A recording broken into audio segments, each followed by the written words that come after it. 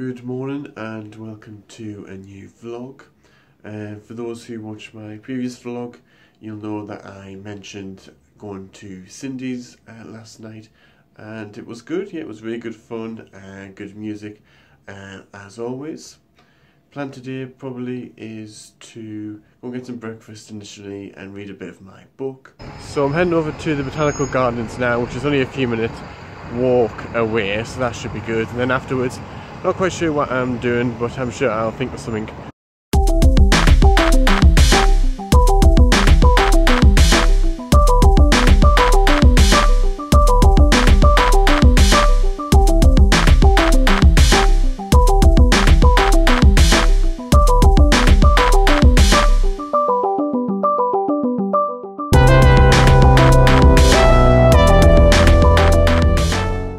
I enjoyed walking through the Botanic Gardens, looking at the different species of plants.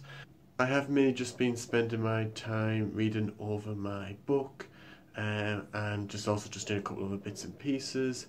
Probably go to bed now. I think my plan is just to read my book that I've started reading this week. Just topped up my laundry card, so before I get on with anything, there is one thing that I do need to do.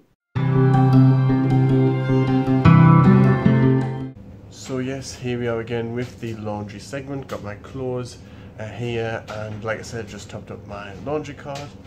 While the cycle gets underway, I need to have lunch. Actually, I haven't had lunch, so I'll probably make something for lunch. I've actually decided to go to the cinema nearby and go and see Late Night, which is a film that's just come out starring Emma Thompson. So yeah, that should be good. And then probably just come back and then just relax for the evening.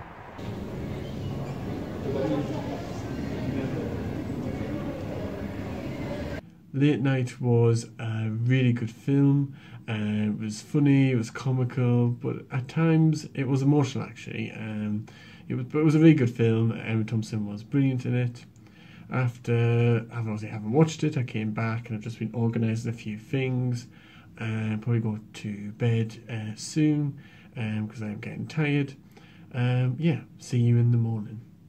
I think what I'll do to begin with is first of all go to the butchery to get some breakfast, and then afterwards just get on with reading my book, see how far I can get through that. So I've just had something for lunch this afternoon. Probably be staying inside. The weather isn't particularly pleasant at the moment, so I'll probably just be reading a bit more of a book and maybe doing a couple of things for my YouTube channel. So for the rest of the day I've just been doing a couple of things. I've been continuing to read my book, and I also decided to just watch something on Amazon Prime, just making sure also that things are getting ready in terms of uploading the next video for YouTube. Probably go to bed now. I did sleep in, but I think that sleep was much needed. Brunch is actually I think in the next half an hour or so. So brunch was delicious. I'm heading over to the Cambridge Union to do some events management. We've got a speaker this afternoon. He's the Chief Justice of Pakistan, so he should be interesting to listen to.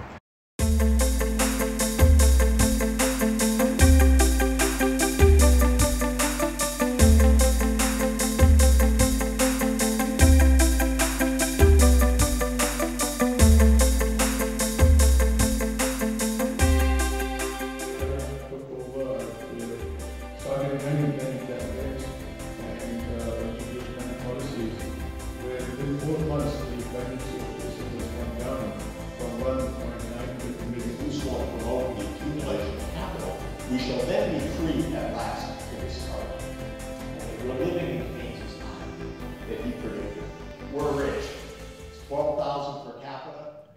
The talk by the Chief Justice of Pakistan was quite interesting. So one of the things he focused on was the idea of the spirit of inquiry, which he described as where you kind of questioning the law and evaluating it whether or not you think it's right or wrong, which is quite good. And the events management pretty much went according to plan, which is also good.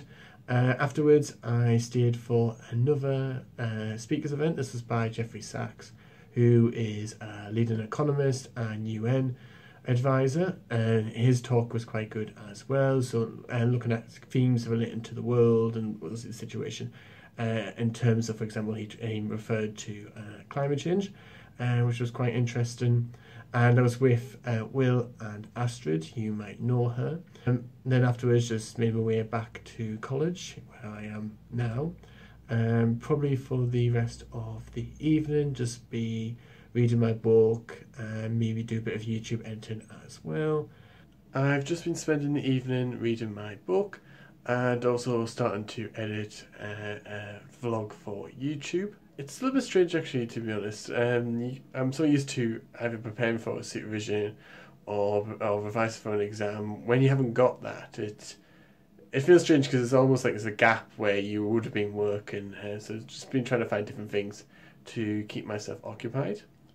Good morning. I think what I'll probably do today is first of all go and get some breakfast in the buttery, and then afterwards I need to finish off some YouTube editing. In terms of where I am up to, I've managed to edit most of one of my videos.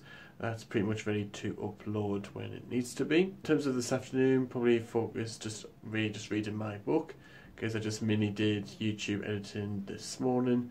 So I'm actually heading over to the Union now. There is an event on. It's Joy Reid, who is an American journalist, so she should be interesting. The talk by Joy Reid was interesting, so she was talking about her experiences as a journalist in America, which was quite insightful, and I was also doing events management whilst I was there. Upon coming back, I just did bits and pieces, reading it for a little bit as well. I don't know if you can hear, but it is currently raining. It's been pretty much raining all day, and I think it's supposed to rain tomorrow as well. But fingers crossed, hopefully the weather will get better.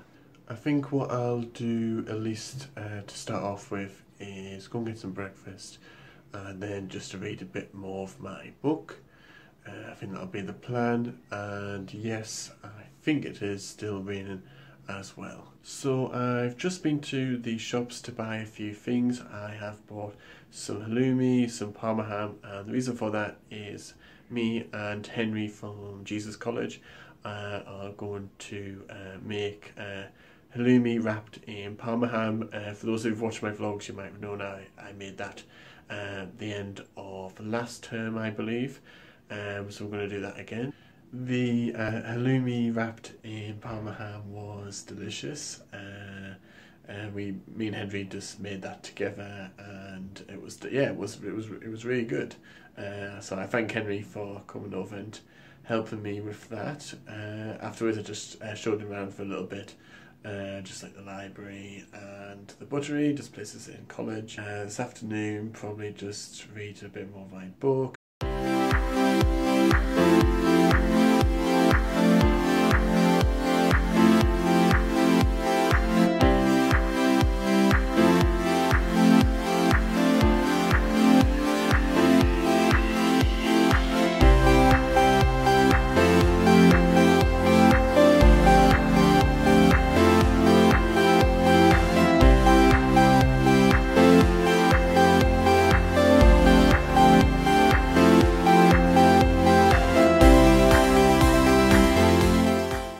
I've just been spending the afternoon and evening organising a few things and reading my book.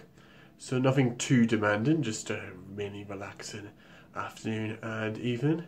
Probably go to bed now. I'll see you in the morning. So having just had breakfast, I'm heading over to the Sidwick site, and this is for our subject forum. Basically this is like a series of short about 10-minute lectures or so on each of the modules that we can choose for second year and also for third years as well. So we get to choose, so we do two main modules, that's contract law and land law next year for second year, and then we have a choice of 3 other modules that we can choose from. So things like family law, international law, administrative law, modules like that, and these lectures are to kind of give us a little bit of an overview of what the module will involve.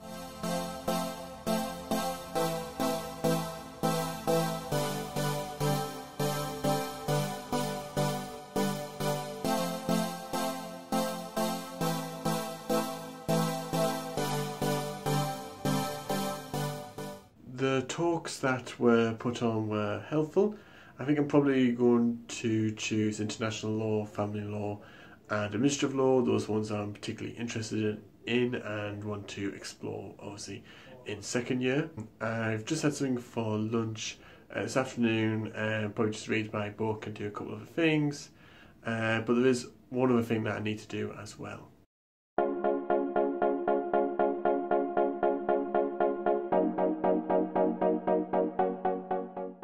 Welcome back to the Law Snapshot segment. So last time we looked at non-fatal offences, so assault, battery and ABH. To continue on, firstly looking at grievous bodily harm, and this is covered under two particular sections of the 1861 Offences Against the Person Act, Section 20 and Section 18. So to turn to Section 20 first. So for Section 20, you have to unlawfully and maliciously wound or inflict grievous bodily harm. So just to break that down, the actus reus obviously has to be unlawful, so that would be subject to the relevant defences, self-defence, consent, etc. In terms of the actus reus, you either have to wound or you have to cause grievous bodily harm. So wound basically means a break in the continuity of both layers of the skin. So for example, if there's internal bleeding, but there's no breakage in the layers of the skin, then that will not constitute a wound. So there's cases like JCC and Eisenhower to illustrate that. The alternative of the actus reus is grievous bodily harm, and this basically means, from the case of Smith, really serious harm. So things like really serious psychological injury, STD infections. You have to intend to cause harm, or you have to foresee the risk of some harm, and that's in the case of Savage and Palmerton. You don't have to have the mens rea necessary for the GBH element, so to speak, but you've got to at least foresee the risk of some harm. So that's Section 20. Turn to Section 18. This one requires you to unlawfully and maliciously cause, unlawfully maliciously wound or cause grievous bodily harm. So the actus reus is pretty much the same in terms of wound and grievous bodily harm. So the cases can very much support Section 20 and Section 18. In terms of the mens rea is slightly different for Section 18. So you have to, the focus is mainly on intention. So you have to intend to cause grievous bodily harm. Intention to wound under Section 18 is not sufficient. Now, I said it's mainly around intention. Now, there is somewhat an exception to that. In the wording of the legislation, there is it gives examples. It gives a situation where you resist arrest, or you prevent the apprehension or detainment of another. And in that context, the courts have held that you can at least be reckless as to cause an injury whilst resisting arrest, etc. So there's a kind of like still the relevancy of recklessness in Section 18. The other offences are under Section 23 and Section 24. These deal with poison situations, some kind of administration of a poisonous, nauseous, or destructive thing. So to break the two sections down, what's shared between the two is first of all administration, and the legislation and the case law indicates it can be done in one of three ways. So direct administration by the defendant, administration through an innocent third party, or administration by the victim themselves, providing that it is not based on their own voluntary will.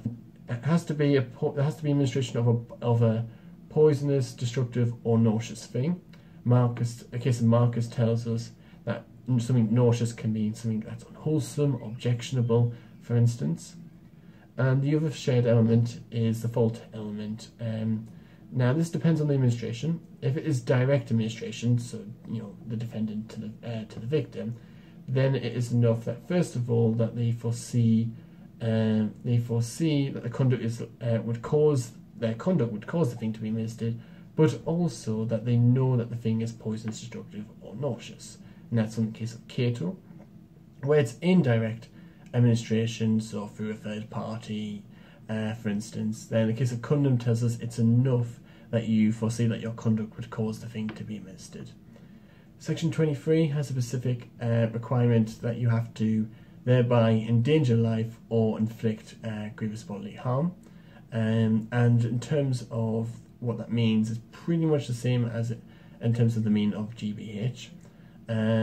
Note that there is no corresponding mens rea requirement for that specific element of Section 23. And finally, Section 24 requires also an intention to injure, aggrieve, or annoy. You might think that's quite an interesting language to use. The case of Hill is trying to resolve that by saying you have to look objectively at the overall intended effects of the substance and then look at the defendant's plan. So look at whether it's malevolent or benevolent. If you have enjoyed this segment, don't forget to comment in the comment section below if you've got any ideas, any suggestions. If you're interested in the law and you just want to know a little bit about self-defense, for instance, then just message in the comment section below. And I look forward to seeing you in the next segment. As you can see, I'm in my formal attire. I'm doing guest liaison at the Cambridge Union. As for Dame Inga Beale, she is a former CEO of Lloyd's. The event should be good. A bit nervous because they've got to collect her and then bring her to the union. But I'm sure that'll be fine. And like I said, I'm sure the event will be good as well. First of all, the speakers event with Dame Inga Beale was quite good. So she discussed things like globalisation, climate change, things like that. And that was quite interesting. And in terms of the guest liaison, things went according to plan. I was nervous, but things did work out in the end, and she was just an excellent person to talk to. I'm probably going to go to bed now, and with that comes the end of another vlog. I hope you've enjoyed it. If you have, don't forget to give it a like, don't forget to hit that notification bell to keep up to date, don't forget to follow me on Facebook and Instagram, don't forget to comment in the comment section below, and don't forget to share the video as well. And you can also subscribe to the channel by clicking here, and you can check out my previous vlog by clicking here. And I hope to see you in the next vlog, because that will be some interesting things happening in that vlog, so just watch this space for it.